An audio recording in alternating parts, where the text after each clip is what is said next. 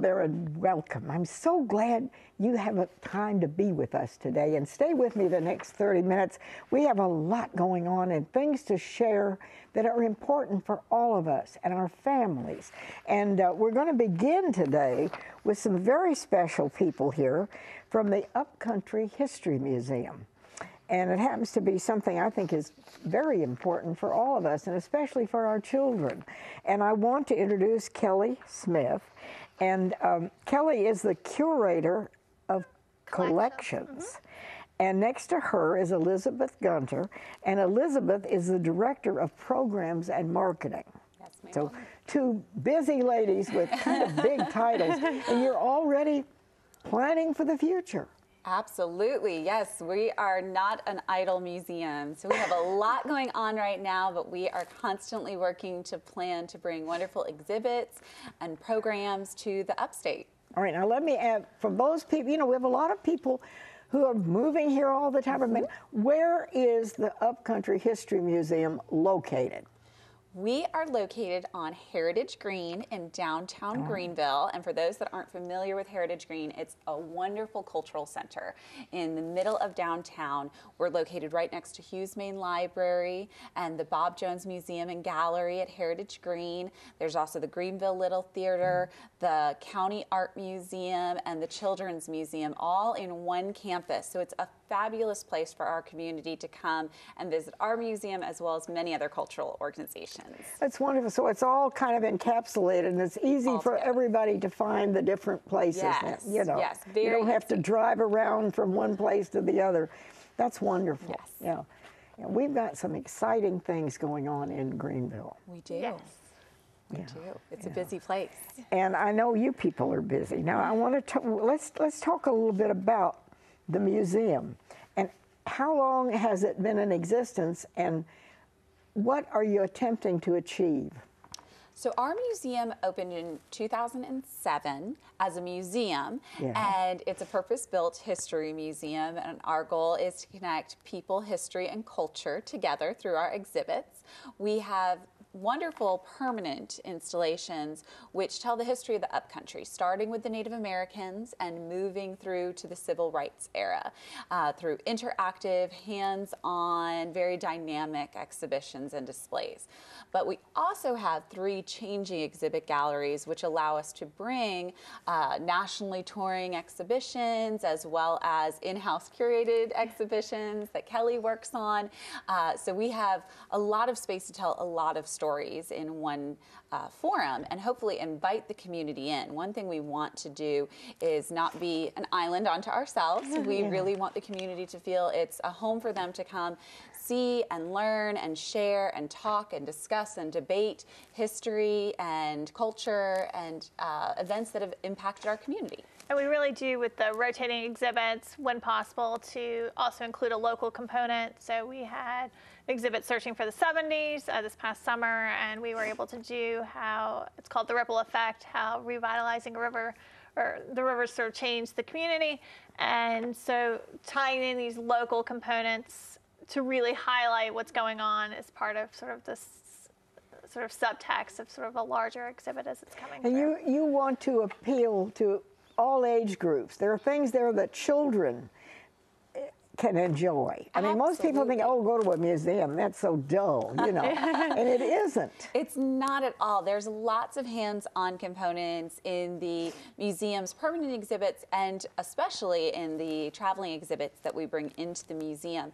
Our goal is really to create lifelong learners. And so while we have many visitors that are adults, we want to encourage families to come as a unit because a child who starts with a passion for history is going to have a lifelong love of history and of museums. And they're going to see them as a place that they want to support as they grow older. For us, history is really a vital part of moving America forward. Well, you know, many people say, oh, and kids in school, oh, history's so dull, oh, so boring. But it's exciting. It really, when you realize what happened to real people that influences us today, what happened 100 years ago influences what we do today. Yeah, and I always encourage even students I've taught and other people that I meet that you're a part of this living fabric of history, and that, I encourage everyone to talk to their parents or grandparents. We have an exhibit coming in on the atomic era of the Cold War. So talk to your parents or your grandparents, aunts, uncles, your neighbor, to sort of get insight into what they were going through, that it's not something that was over there, that it's very much something that happened in not only Greenville or the upstate, but in your own personal family, and that you're sort of part of this living fabric. Now, you appeal to all age groups and to families, and then you have school groups, don't you, that come through? We do. We are very busy with field trips coming in. We've had a record-setting year for the museum in terms of school children coming to visit us. That's wonderful.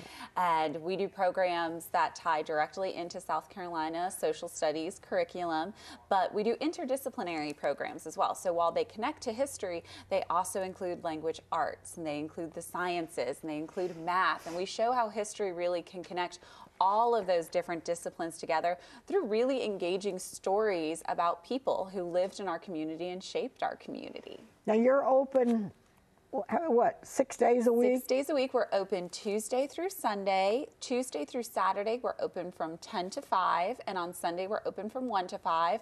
Of course, on special holidays and over the summer, we do open on Monday as well, so that when children are out of school, families can still come to the museum. Now, what about, do you have to have like a membership, or how does it work? It's really up to you. We do have memberships to the museum, and to me, that's the best way for a family to experience the museum. Our family membership start at $80, and that's unlimited visits for 12 months. So that's really the best way to make use of the museum if you're here locally. But you can also just come for the day. We have adults who can come in for $6, seniors and college students are $5, children are $4, and if they're 3 and under, they're free. So it really is a great deal to come to the museum.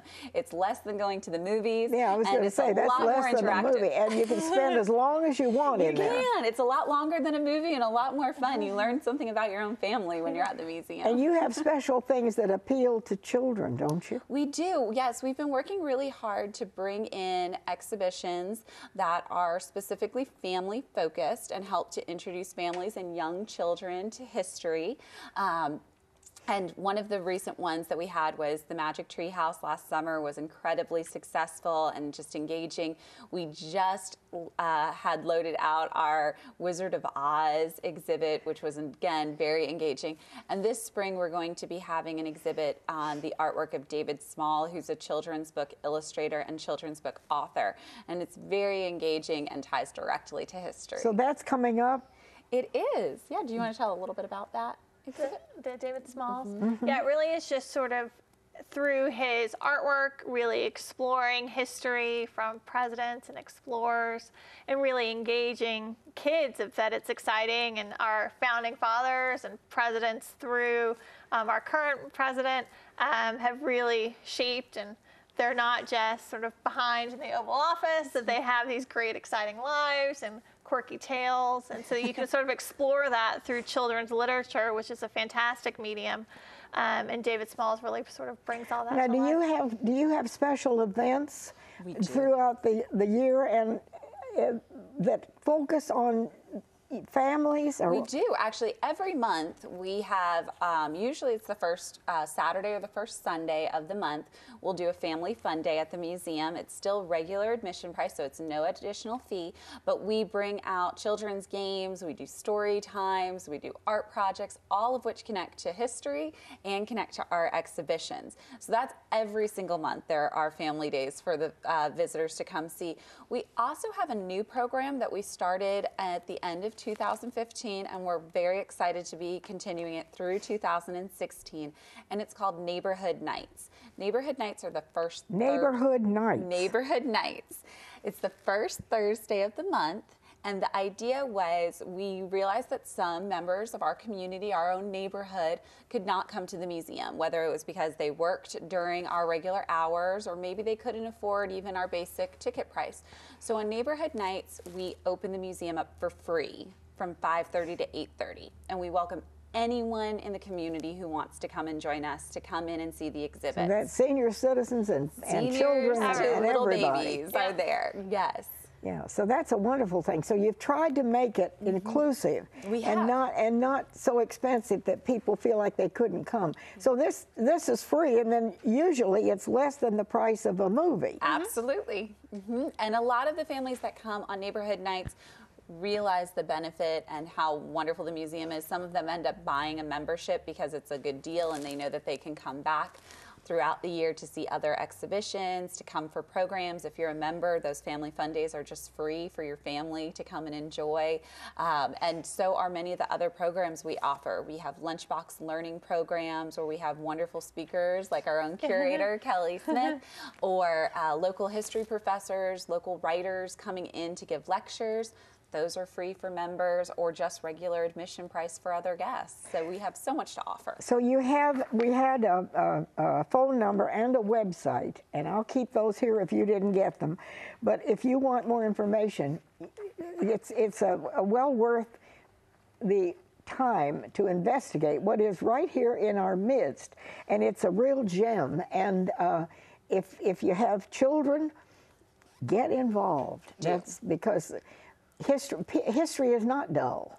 No, it's very exciting. It is exciting to know where we've been, preparing for where we're going to go. And I thank you so much for coming and sharing with us today. And I'll keep this here. If you didn't get the information, I'll keep it. But we're very proud of our Upcountry History Museum and invite everyone to participate. Thank you both so much. We'll be right back.